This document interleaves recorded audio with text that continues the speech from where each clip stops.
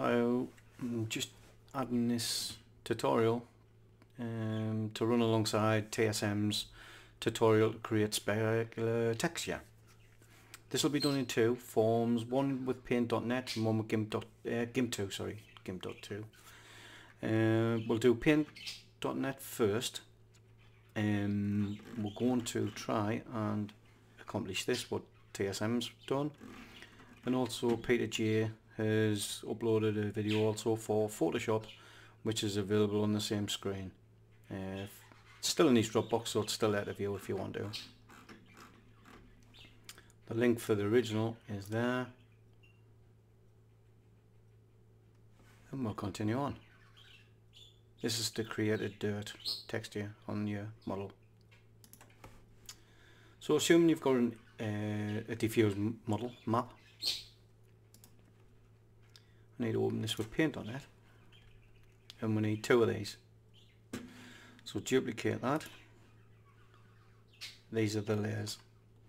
Also need to import another one, which is the EO layer. Go up to layers, import from file, locate it with these taskbars at the top, and select the EO in. You also need another 3 layers for your RGB. 1, 2, 3. And now we need to just put them in order. Diffuse at the top, EO in the middle, dirt at the bottom. I'm just going to change them first, make sure all these is unticked, and we'll get the colours into these first. We'll change in red, green, blue. Choose the fill tool, choosing red, fill. Make sure this one's unticked, click layer 5, make sure that one's ticked, choose a green, fill. Same with layer 4, choosing blue and fill. Now that the colours is all done, we now need to adjust the images. Take off that. The diffuse, all we're doing is changing the saturation right down to 0. Nothing else other than that. So literally make sure that's all the way to 0. Untick that, go to AO. Same with this one. Hue and saturation. Make sure that's down on 0. And also go into curves on adjustments. And I'm sure TSM put his to 132.55. We'll just do exactly the same. You can play about it as much as you want. We'll go for 130 as well. Once you've done that, we then need to choose where we're going to put the dirt. Now on this particular, my diffuse I've got here might be different on other people's. Because there's a lot of light here, this will act as a dirt. If I just use this particular picture, the wheels have become dirty straight away, these, them. So I want to try and reduce this right down so I can just barely see it as a reference. So go to brightness and contrast, get that right away down, and then just fetch your contrast up so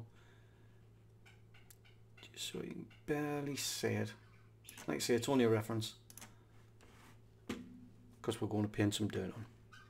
Select a paintbrush, make sure you're on white, use the reverse, swap over to reverse. The only thing with paint, you're very limited to the patterns you've got for painting. I'll show you in a second. I'm going to choose 20. These are all the patterns you've got, and to be honest, they're not good. They're not good at all. So I'm just going to stick with solid colour, and we're just going to paint white to where we think the dirt should be on this car. If the car was running, the dirt would splat over here. So basically that's what we're going to try and do. This is going to be quite thicker dirt because of how white the painting is getting done. In theory you should really be like dotted or whatever, but like I say, this is only a tutorial, just an example. Look any dirt on his sign. So dirt up the side, run across, a little bit coming off the backs. Again, not very artistic, but just as a description, that'll do. Wheels and tires, same again. Put it in a puddle. Give it across, just as an example. Wheel arches I've actually put in, so I'll colour these in.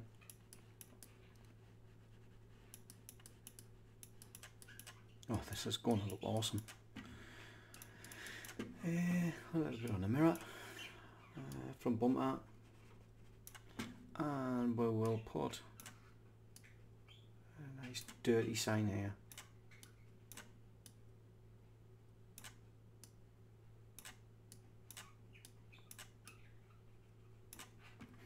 Cool. So now that's done, select the layer 4 again, and what we're going to do with this, we're going to multiply it to the bottom layer. To do this, you can use this tool here, opens up the layers properties, or you can just double click on this one with the left mouse button. They both do exactly the same. Click on there, click on multiply, and OK. Click on there and merge that layer down to the blue one. Untick this one, click the green and the AO. Make sure you select on the green one. Same again, you can double click or go down to this box. Multiply, OK, merge down. Untick, click the red and the diffuse. Make sure you select on the red and multiply. And fetch that one down. Now you've got your 3 layers. We now need to join them together. So with the top one, the red and the green selected, make sure you're on the green, on the red, sorry. Double click, now click additive and OK. Merge down, select the blue one, the dirt layer, make sure you're on the green, double click the green and additive again. Merge down, and now this just needs exporting. File, save as, DDS,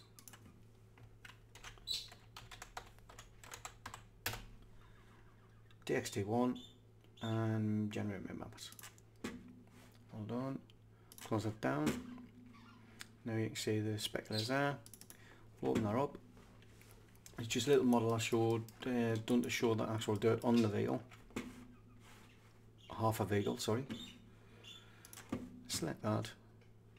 Now you can have a cube map.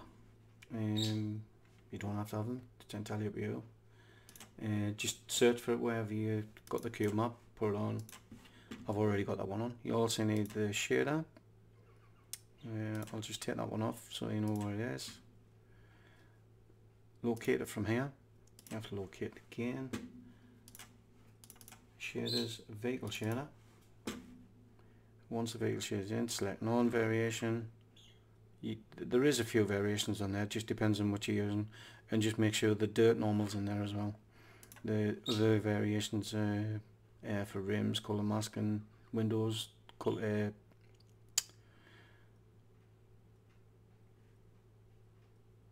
mesh scrolls. So there's a few to choose from, but we're not using them today. Right, for the normal map, select that, dirt, normals, and add it. And then for the specular, this is a moment of truth. Will it work? There you go. So as you can see, it's gone on, kept the sign neat. It looks rather dirty. And that's how you apply the dirt.